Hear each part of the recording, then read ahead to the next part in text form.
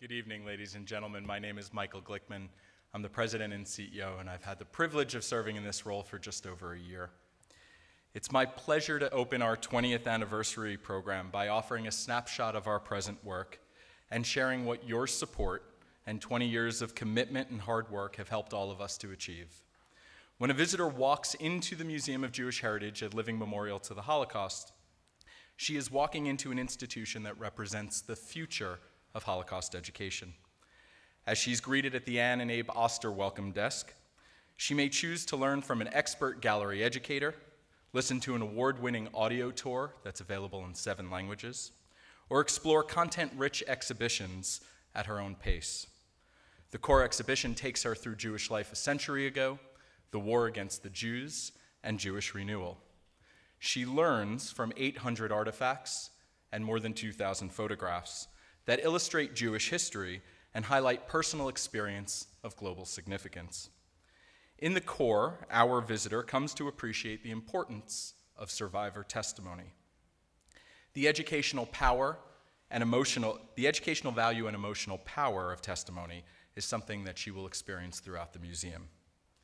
In our current installation, New Dimensions in Testimony, created by USC Shoah Foundation, our visitor will have the opportunity to have a virtual conversation with Holocaust survivors Pinchas Gutter and Eva Schloss.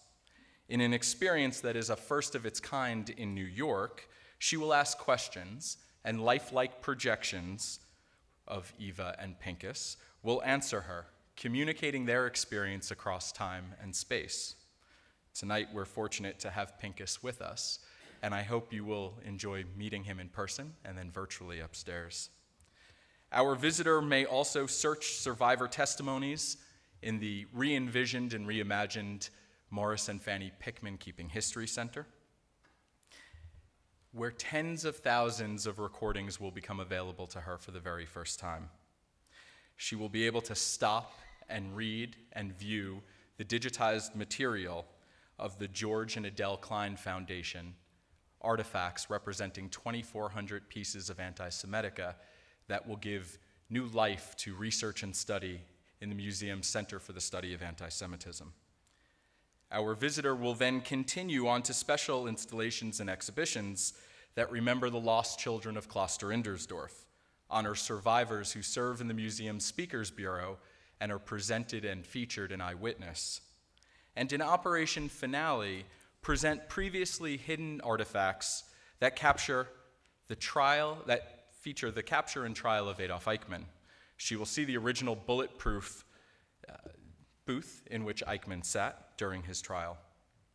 At that point, a visitor may pause for reflection as she visits the Garden of Stones by Andy Goldsworthy, where trees were planted by Holocaust survivors and their family members in stone in 2003, representing the ways in which life has been persisted and has emerged from the most difficult circumstances.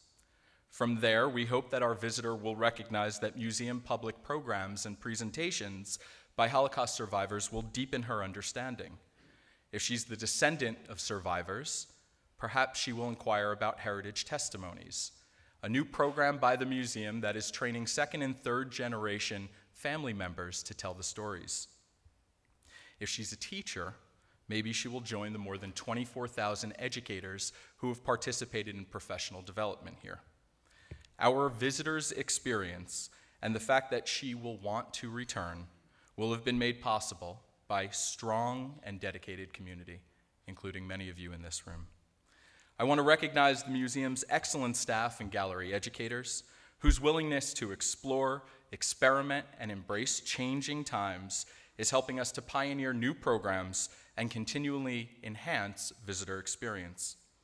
I'd like to extend our gratitude for the continued support of our Board of Trustees that understands and believes in our vital mission and continues to make our work possible every day. The achievements of this museum runs on the steadfast support of members, patrons, friends, and volunteers. I also want to recognize the contributions of founding director David Altshuler and Director Emeritus David Marwell, whose scholarship and leadership defined the museum's crucial early growth. It's an honor to join this prestigious class of museum leaders.